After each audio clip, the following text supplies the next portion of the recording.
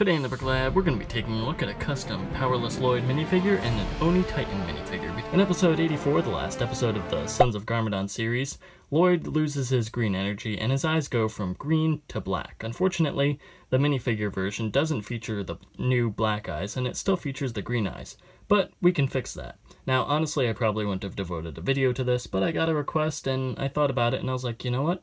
That actually is an interesting idea. Let's see what we can come up with. So first up, we have the original Lloyd face, which is the face Lloyd used before he became a Lego Ninjago movie star. It looks pretty good, and it's the easiest fix out there. Of course, you didn't come here because you wanted an easy fix. You came here because you wanted to explore your options, and explore we will. So next up, we also have original Zane face. Now this was the face Zane used before he became the Titanium Ninja, and it looks pretty good as a replacement Lloyd face. Next up, we have some random generic city faces. They kind of have a grim look here.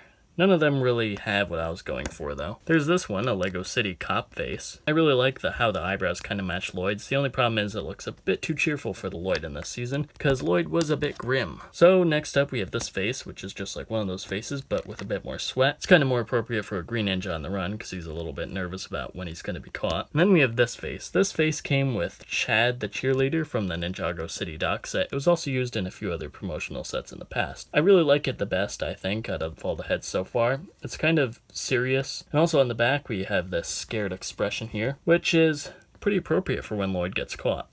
We also have this face, which comes from the minifigure Series 8 disc jockey. The eyebrows do look pretty good, and, well, the mouth, I'm really not fond of that smile, as I've said before.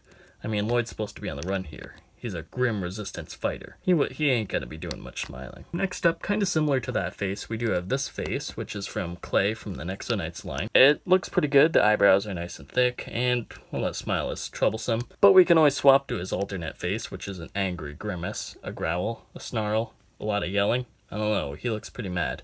That's the face that you'd want to see leading the resistance. Next up, and I'd say probably my favorite out of all of these, would be this one here. It's from the minifigure Series 15, or is it 16 Spy. He's kind of got this earpiece here, and the expression is, well, it's kind of what you'd expect to see on Lloyd. It's actually the one he wears for most of the season. Lastly, and this one I kind of enjoyed, we can give Lloyd the face from the Series 7 Aztec Warrior, and that one is, I think, pretty much perfect. It's basically a Lloyd with war paint. It kind of mirrors Harumi's look that she wears throughout the series. And I know it's not canon or anything, but I think it's hysterical. So if I was going to switch Lloyd's faces up, I'd probably just stick with this one just for the fun of it. Next up, we have the Oni Titan minifigure. There were actually no requests for this one, but I just threw it together because I thought it looked cool.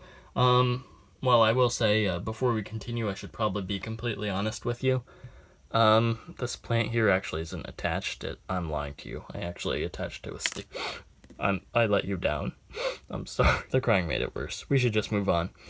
So this minifigure is pretty basic. All I did was take one of the soldiers from the Airjitsu Battleground set, and I just removed the gray ninja mask and popped on this little hat here. I also took a gray neck bracket, attached this brown clip here, and a brown stem, and that was pretty much it. It's, like I said, a simple figure. And I really don't know why you would need a minifigure scale Oni Titan minifigure unless you're doing like stop motion or something and you don't feel like buying the set, and so you just use this on a green screen and green screen it into your film. I don't know. I just threw it out here because I thought somebody would enjoy it. Now, to be honest, I use sticky tack to stick my leaf onto the stem there, but you don't have to use sticky tack. With some careful balancing, you could actually put that on. If you tilt the tree stem thingy up high enough and then just drop this on and drop the leaves on, it'll kind of balance there. It's not the best, and honestly, I just stick with a plain stem. If you don't have these ninja minifigures from Airjitsu Battlegrounds, you can always swap that out for different minifigures. I think this minifigure, which is from the Nexo Knights sets from last year, would actually be a decent substitute. The only problem is it's going to be hard finding a neck bracket in sand blue, and if you swap it out for brown, it's going to kind of be obvious that it's a neck bracket. Oh well. I guess that's not the most important detail. So one thing I forgot to point out, the Stone Ninja minifigure kind of does have this alternate expression on the back of the face, but if you position the tree stem just right, it's probably not going to be noticeable. Of course, we're not just limited to that. If we take the Lord Kraken Skull minifigure and remove his cape, put on this dashing dark bluish gray bracket instead, put our little tree trunk thingy on there, and then pop on his head and maybe a hat. That makes a decent substitute too. It probably looks a little bit better, honestly, because he doesn't have that on the back of his head, and he actually kind of looks like stone.